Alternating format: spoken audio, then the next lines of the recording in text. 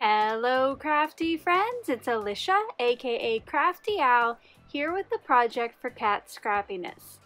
Today I'm going to be making a pet sympathy card that includes some stamping, masking, and stenciling. I hope you'll stick around and see what I create.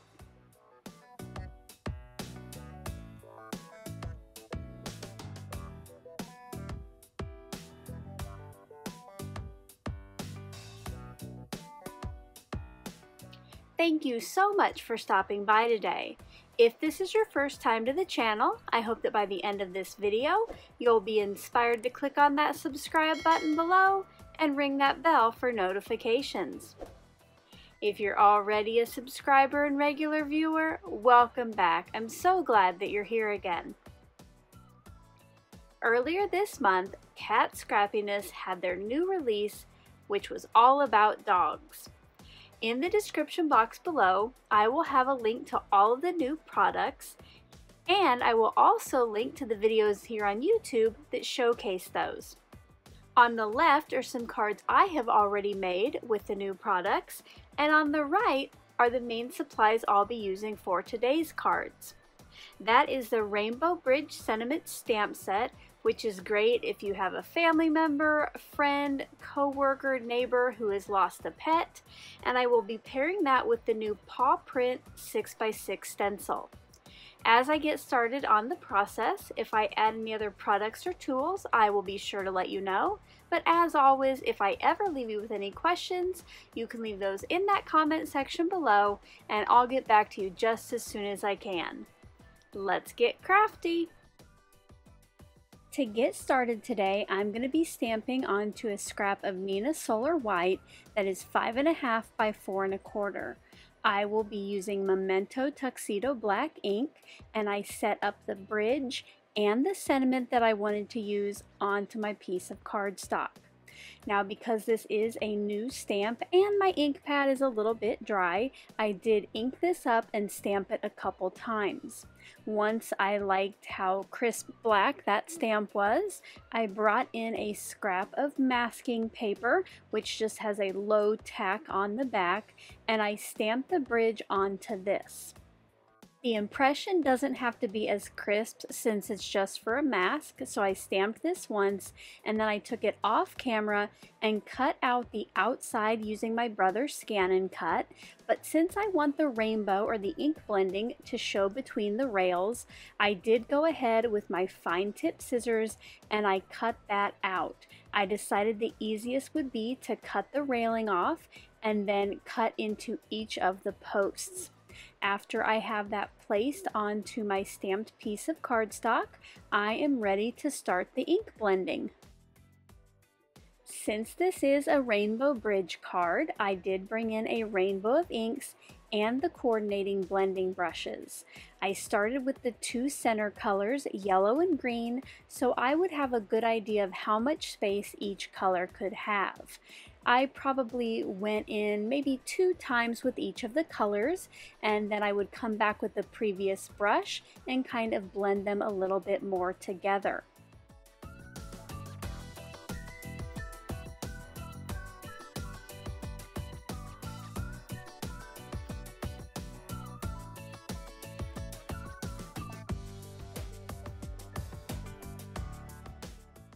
After I had that rainbow down, I brought in the new paw print stencil from Kat Scrappiness, and leaving the mask in place, I taped down my stencil to my card front and to the piece of graph paper beneath it. I then used the same colored inks and I tried to keep them in the same area on the card, and I went back in and re-blended. This way the paw prints will be just a little bit darker than the color behind them. Now once it was done, I still need to leave that mask on there and the stencil, but I wanted to show you what it's looking like so far. You can see here when I peel back the stencil that you can make out the paw prints from the color behind it. Now I could have left the background just like this and I think it would have looked great, but I did decide to go ahead and give it a little sparkle, and I brought in some glitter gel, and then using a spatula I added that to where the paws are on the stencil. Now I probably should have let the ink dry overnight before I did this, but instead I was getting ready to go to bed and thought, oh, I'll let the glitter gel dry overnight. The spatula did pick up some of the color from the ink below it, so I did make sure to wipe that off between the colors so I wasn't mixing like too many different colors in the rainbow and making a brown. Once I had the glitter gel all done, I pulled off the stencil, and then using these awesome tweezers from Kat Scrappiness, I removed the mask. This piece then sat overnight so the glitter could dry. I just love the extra little sparkle that glitter gel gives to the card front. To cut out the center portion of this piece, I brought in the A2 frames die set from Kat Scrappiness, and using the largest one, I did a little die cutting off screen. This is going to leave me with the center, and then I have a little rainbow frame. Now I did want to go ahead and add a pet to my card.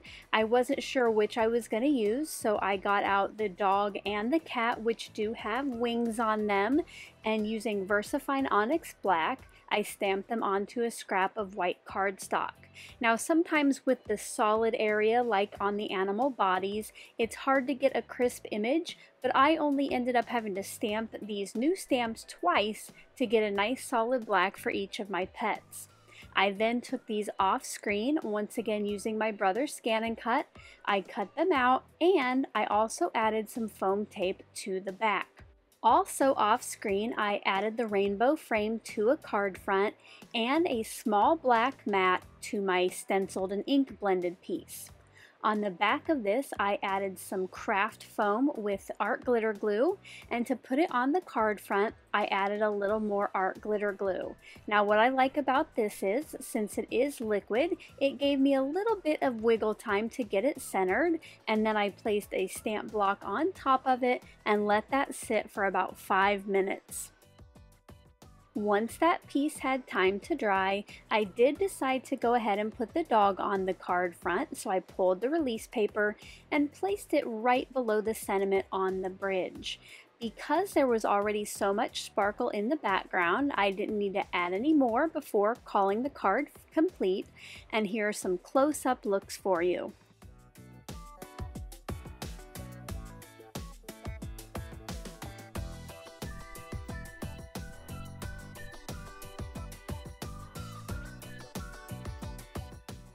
I hope you enjoyed seeing how I put together today's card. If you did, as always, a thumbs up is appreciated. Until the next video, I hope you're all having a crafty day. Bye-bye. Thank you so much for taking the time to watch all the way to the end of the video. I hope now you'll consider clicking on one of the videos or playlists I have linked above, and if you're interested in any of the products or tools I used in today's video, I do have some links in the description box.